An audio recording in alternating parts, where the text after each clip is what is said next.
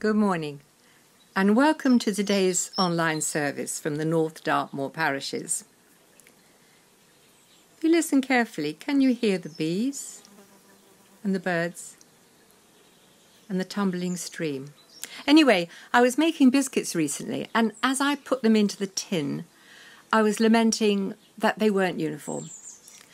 Some were bigger than others, some more brown, and some had irregular edges. But it did cause me to think that that's a little bit like us.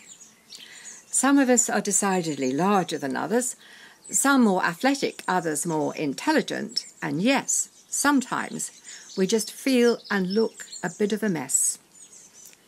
The great news is that in God's eyes, we are loved just the way we are. And God's standards are high. My roses are just coming into full flower, and I find myself often standing transfixed by the sheer beauty, the colour, the scent, and the complexity of the petals. I guess we're all part of God's garden. And even though some flowers and plants are decidedly more spectacular and more beautiful in our eyes, it is variety that makes a garden, and each of us has a special place in God's kingdom and are loved and led by His Holy Spirit. So let's join together, if you will, and praise our Creator. Let us pray. Lord, we praise and thank you for this morning. You are our sun and moon.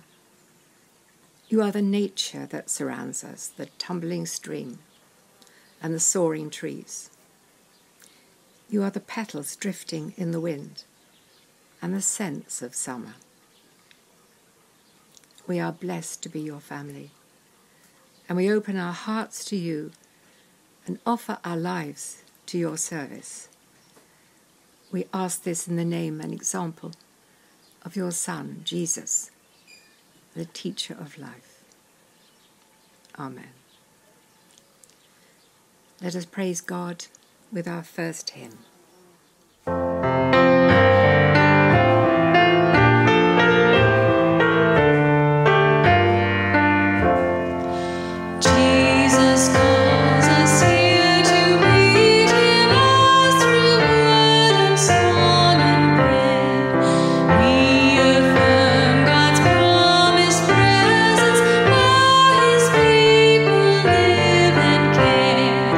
Praise the God who gives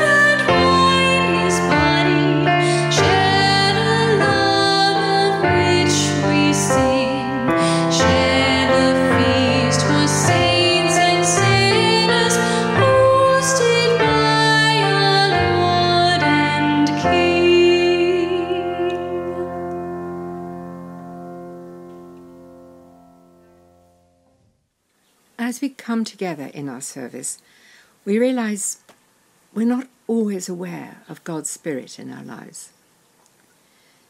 If you will, let us join together in prayer. Father, sometimes we feel that life is hard. We're troubled, anxious, and depressed. Sometimes we blame others where we in fact are wrong. We fail to be kind or fail to offer help where it is needed. Let's take a moment of quiet to reflect over the past few days and think where we could have been more loving.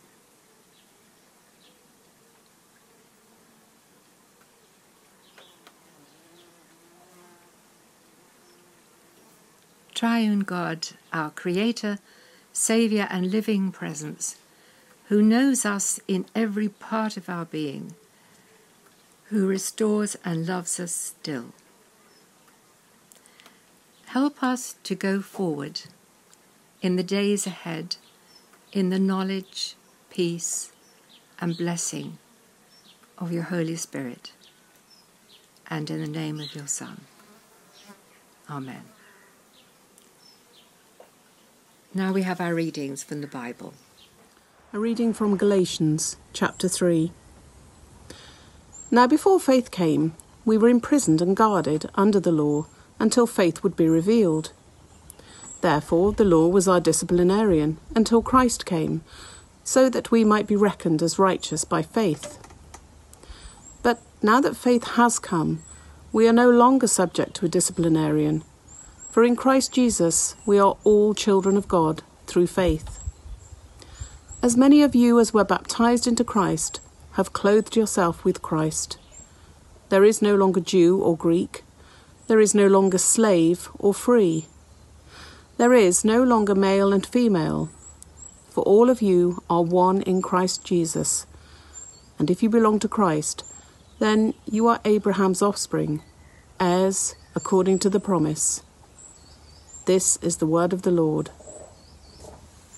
Then they arrived at the country of the Gerasenes, which is opposite Galilee. As he stepped out on land, a man of the city who had demons met him. For a long time he had worn no clothes, and he did not live in a house but in the tombs. When he saw Jesus, he fell down before him and shouted at the top of his voice, "What have you done with me, Jesus, Son of the Most High God? I beg you, do not torment me." For Jesus had commanded the unclean spirit to come out of the man.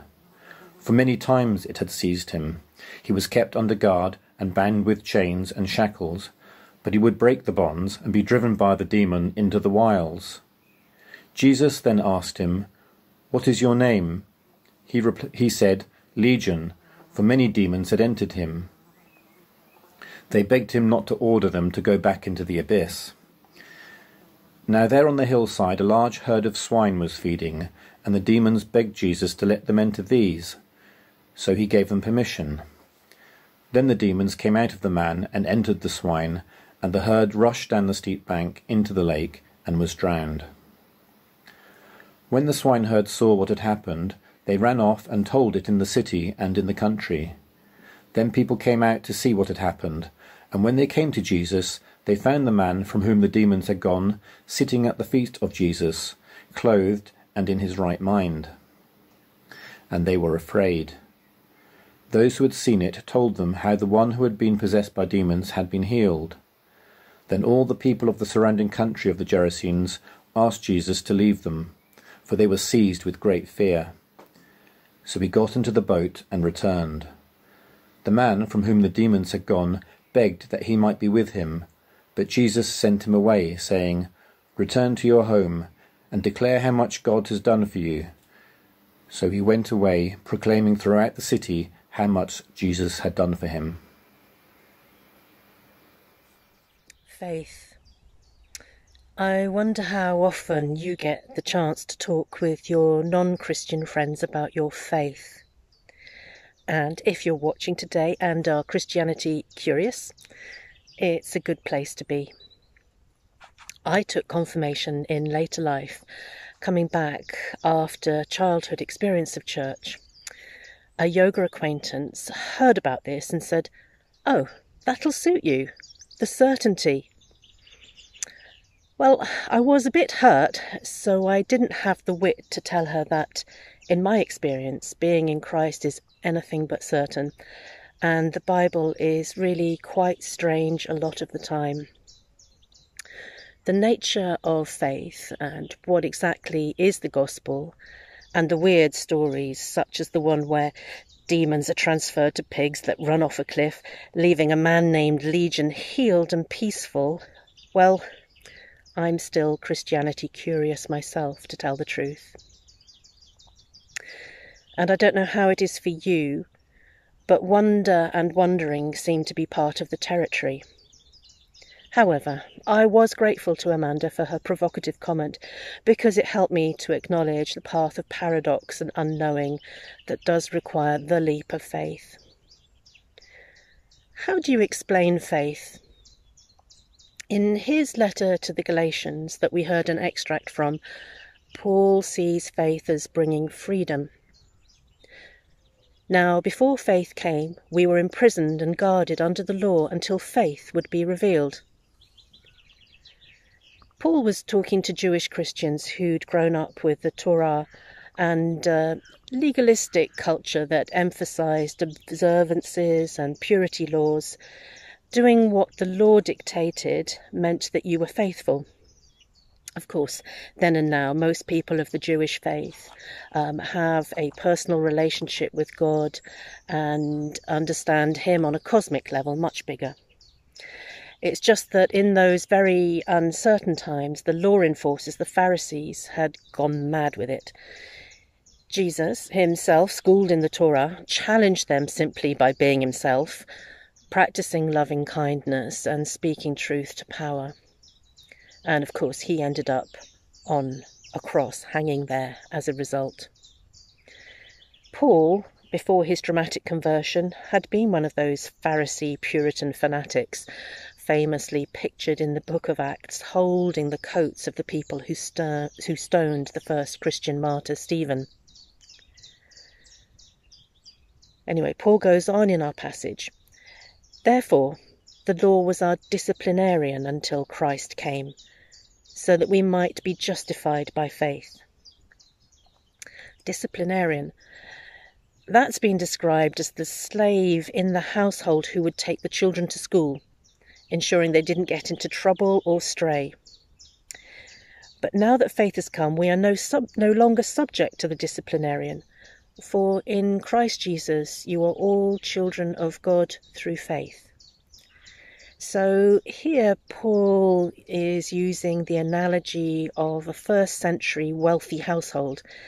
The slave shepherded the children but had no real authority, whereas through Christ Jesus, faith revealed, we are children of God, the higher authority. It's like the law was a guardian who held us until Jesus came, the time was ready, and we were ready. There is perhaps a sense of growing up. The text goes on, as you were baptized into Christ, you have clothed yourself in Christ. Then, as now, a new set of clothes mark an initiation, monks and priests, or a new stage in life. A bride would have a trousseau in the old days. Baptism and confirmation have associated clothes too. And in yesteryear, boys would get a set of long trousers, and girls would move from pinafores to proper dresses. Now men wear shorts all through their life, and in later middle age, I myself quite like a roomy pinafore. But I digress. Being clothed in Christ, a new level of maturity, a new identity. And I risk mixing metaphors because we remain children of Christ, and indeed I want to advocate childlike wonder and wondering. But maturity of faith involves putting aside a legalistic certain approach and embracing paradox. Though Paul was speaking into the first century Middle East and background of Judaism, Torah, In some places in the wider 21st century church, you do encounter a kind of legalistic certainty, a more human-made probably, and potentially abusive sometimes. There is a growing movement of deconstruction by folk fleeing a kind of certain evangelical church. And Richard Rohr, an American Franciscan monk and effective popular speaker on Christian spirituality, has a mission to what he calls first half of life Catholics, and I'll put some links in the comments below. In a reflective moment at the end shortly, I'm going to suggest that you take a moment to think how you might describe your journey to faith and maturity in faith to a non-Christian friend. Although I've said faith is uncertain, and for thoughtful Christians, doubt has to be the flip side of faith, I expect for you somewhere, as for me, through personal experience, there is a sure knowing about the Christ who saves, the agency of the Holy Spirit, and the love of God. Being saved is a gift. Charis, from which we get charisma, is the Greek word, and it appears over and over in the New Testament, used by Paul and the Apostles. It evokes the descent of the Holy Spirit at Pentecost that we celebrated last Sunday, but would do well to celebrate over and over. For me, resonating with the experience of spirit that brought me to Christ, the miracles or acts of healing power that are described in the Gospels, that was what drew me in initially. And there's so much interesting hinterland to the story about Legion being healed, and more than enough questions for a complete talk in its own right. But what strikes me is how awestruck or even afraid the witnesses were. It says in the story, "Then all the people of the surrounding country of the Gerasenes, I'm not sure how you say that, all the people of the surrounding country asked Jesus to leave them, for they were seized with great fear." Fear. So it can also be translated as being awestruck or reverent, but the story tells us that it was just all too much for the people. A good thing had happened, and it was amazing, but the local folk couldn't take it. Jesus' power was too much for them to take on board. Legion himself was delighted and begged to stay with Jesus. Faith isn't comprehensible to people who don't have it, but if you do, it's the only option. And so to the last word in the story, which is Jesus's. Jesus replies to Legion, "Return to your home and declare how much God has done for you." So he went away proclaiming throughout the city how much Jesus had done for him. Will you go home and declare how much God has done for you? It may not be so easy to explain faith, but telling your faith story, your testimony, will be really powerful. And maybe I'll catch up with that Amanda someday.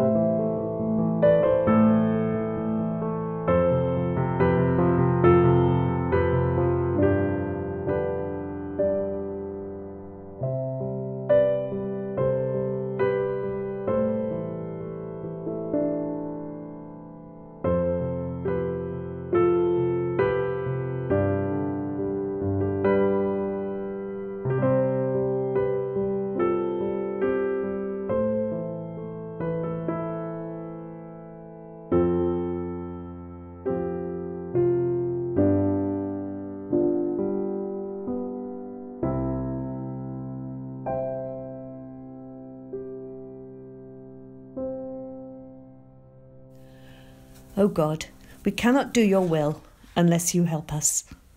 Send the Holy Spirit into our lives to show us how to live. Amen. We ask you to bless them. For all who minister in our church, we ask you to bless them. For all who provide our daily needs, we ask you to bless them. For our families and communities, we ask you to bless them. For all who do not yet know you, we ask you to bless them. Amen. A prayer from the Iona community.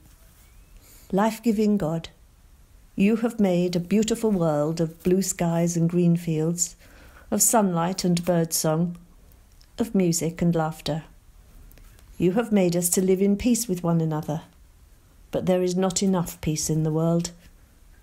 We pray for peace. We pray for peace in Syria, peace in the Middle East, peace in Israel and Palestine and in the Ukraine. Peace in our homes and in our hearts. You have made us to live and love, but there is not enough love in the world. We pray for love. Love for the bereaved, love for the sick, love for the lonely, love in our homes and in our hearts. Amen. Thank you, Lord, that you are close to us all the time, even though we cannot see you. You know how we are feeling and thinking, even when we do not tell you out loud. Thank you for listening to us and being ready to forgive and help us. Stay with us always, we pray. Amen. Hear these prayers, Lord, our God, for Jesus' sake. Amen. And we pray together the prayer that Jesus taught us. Our Father, who art in heaven, hallowed be thy name. Thy kingdom come, thy will be done, on earth as it is in heaven. Give us this day our daily bread, and forgive us our trespasses, as we forgive those who trespass against us. And lead us not into temptation, but deliver us from evil. For thine is the kingdom, the power, and the glory, for ever and ever. Amen.